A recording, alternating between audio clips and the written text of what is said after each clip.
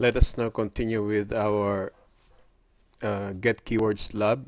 But before we run this in AutoCAD, I forgot to add this into the block table record. So let's append our MTX first and add into our transaction. Otherwise, we won't see this in AutoCAD. Okay, so let us save the project one more time and do another rebuild. Done.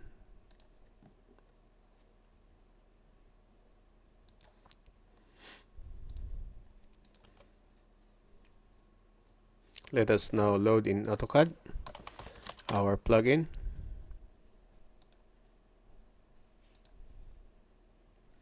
Okay, so we should have the draw using GetKeywords method. There you go.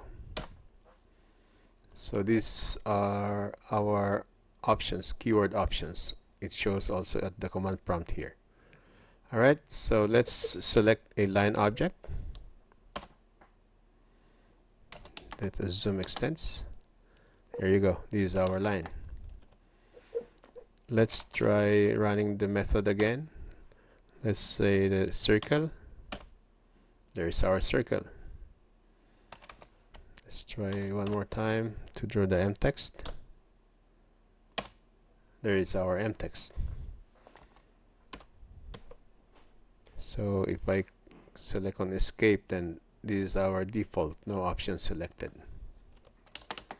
So that's about it for the get keyword option.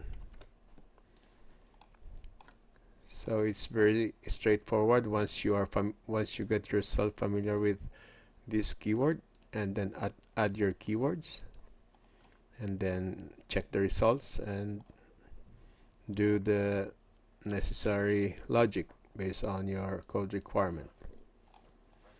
Alright, so that's it for this video. I'll see you in the next video.